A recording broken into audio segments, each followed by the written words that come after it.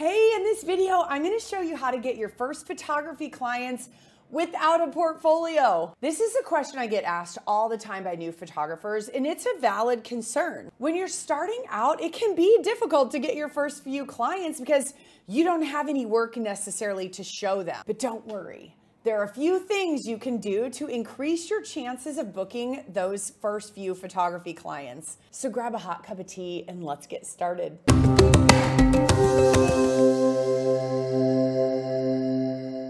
Hey there, I'm Sarah Petty, and this channel is for photography business owners to learn how to build a thriving photography business and still be there for your family. You shouldn't have to pick. If this is a dream of yours, it can be.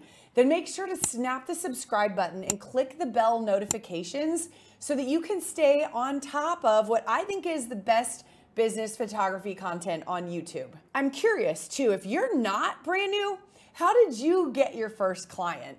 Comment below and I would love to know, and I'm sure everyone watching this video would benefit from your ideas and experiences as well. How do photographers get their portfolio without a client? What comes first, the chicken or the egg? So first thing you want to do is research your target audience. Who is the clientele that you're trying to reach? Identifying them. Who are you trying to attract?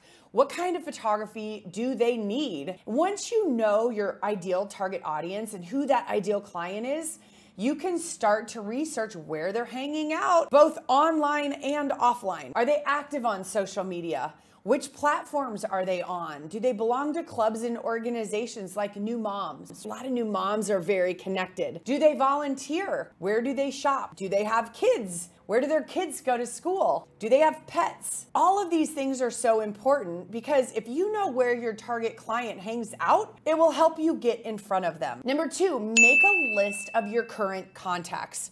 Grab your phone, grab your holiday card list, everybody you know, and put them on a list. We call that a database. Anybody who might need or want photography, which I think to start with is pretty much everybody you know, because they know someone who just had a baby, who just got a new puppy, whose college kids just came home for a bit. So we want to get them all on that list. This could include friends, family, neighbors, coworkers, your spouse or partner's coworkers, your parents or your kids' coworkers. Basically, anyone you know who might need photography services or know someone who does. Number three, you're gonna reach out and follow up. This is where you reach out via email, phone, you can text, you can call, you can run into them somewhere. If you see on social media that they're going to an event, and have a conversation with them. Be professional, let them know what kind of photography services you offer. For example, for me, I get into conversations with people and I say, oh, great, so nice to meet you. So what do you guys do here in town? Like, what do you do for a living? I love hearing what people do.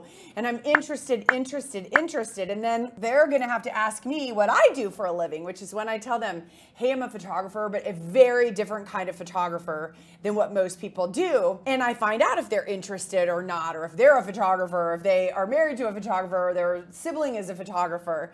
And if they're not interested, no problem. No problem at all. I just move on to the next person on my list until I find a client who needs my services. I think so many people make marketing out to be this big, scary thing when the reality is marketing's job is to bring a lead in.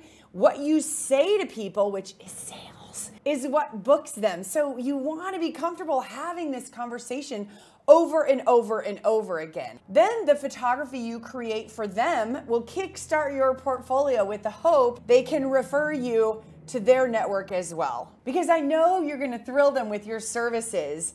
And you know what? You can also use your own kiddos, your own pets, your siblings, your best friends to create that portfolio. Not a problem. Number four, develop a promotional strategy. So once you've gotten a few images for your portfolio, it's time to start promoting yourself. Listen, boutique marketing is different than just advertising and paying a bunch of money to do ads. Instead, it's building relationships. It's one-on-one outreach. It's connecting with people. So consider reaching out to people in your community and building those relationships. Shopping locally, meeting business owners, joining local networking groups, volunteer locally and find out how you can help raise money for charities in your community. Donate your services to silent auctions. Send notes of joy. That's something we created at Joy of Marketing, where we write notes to people just to connect with them. So if you're an introvert and talking to people freaks you out, just become the best note writer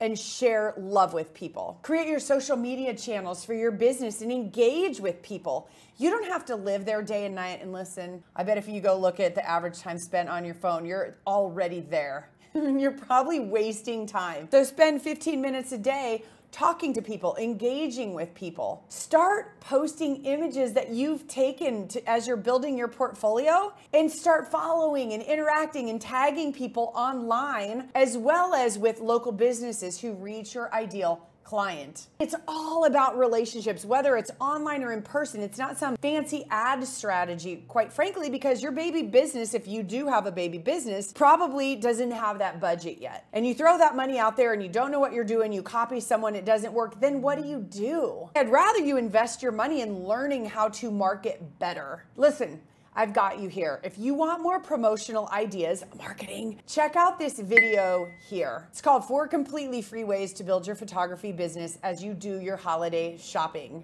Listen, don't panic. Getting your first few photography clients can be tough, but it's definitely not impossible. Follow the steps I've outlined in this video and you will be well on your way to building a successful photography business so much faster than you thought. Because listen, time goes fast. I don't want you to be at the end of your life regretting that you didn't go for your dream of being a professional photographer or growing it to the level that you know other people are doing and you can do it too. Look, I hope these tips were helpful.